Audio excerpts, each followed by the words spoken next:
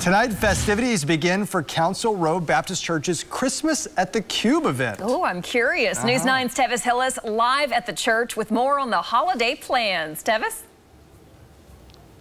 Lacey, Colby, good morning. Well, we're here in the Christmas Village where they're still setting up, but it's all going to happen this weekend. Here is the library where kids can get a look and read a fun little book. This year, they're going to read The Day Angels Changed Their Minds. I mean, it's pretty comfortable in there. What do you want to do? Grab a warm hot chocolate, sit in there, read a few books. Well, inside this one is the church where you can find out more information about this Council Road Baptist Church.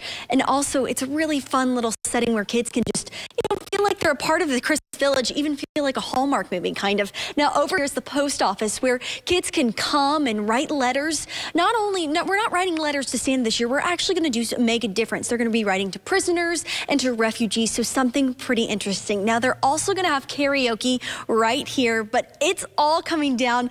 I'm here with Pastor Clint Chamberlain, where he has all the details. Come on, give it to us, please.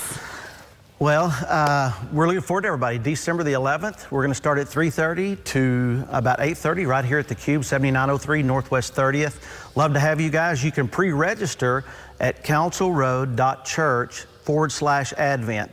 That will help you save some time in all the lines and everything else. You can pre-register on your phone, and when you get here, there'll be a line for pre-registration. You'll be able to get there and get connected there. Now, I need to ask, what age group is really, you're inviting? Well, there's going to be things for all ages. We're going to have petting zoos. We're going to have s'more stations set up where kids are going to be around bonfires.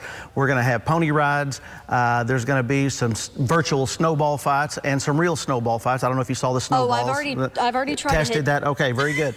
And they're going to have a snowman building contest. We're going to have inflatables. So really all ages. And even in the snowball fight, we're just trying to be sensitive to allow people to, we're going to kind of segregate ages. So the younger ones will be on one side and the older ones.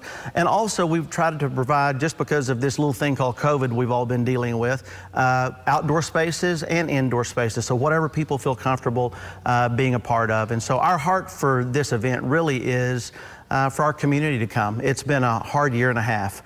And so just to provide something for our community to be able to come and just kind of bring in and celebrate Christmas. Now, you want to celebrate Christmas, and what type of celebration are you all having? I know it's all fun and games. Yeah, it is fun and games, but at 6 o'clock, we're going to shut down all activities, and we're going to go over to our main worship center, which is just south across the street on 30th, and we're going to have a Christmas concert. It's going to last about 45 minutes, so it's not going to be a long thing, but just familiar carols and songs that we're used to, and then we're going to open everything back up until 8:30 on Saturday just to continue and carry on with that. Well, sir, thank you for joining us today. You have this weekend to have some fun Christmas activities. We'll have more on the News 9 app. In Bethany, Tevis Hillis, Oklahoma's own News 9.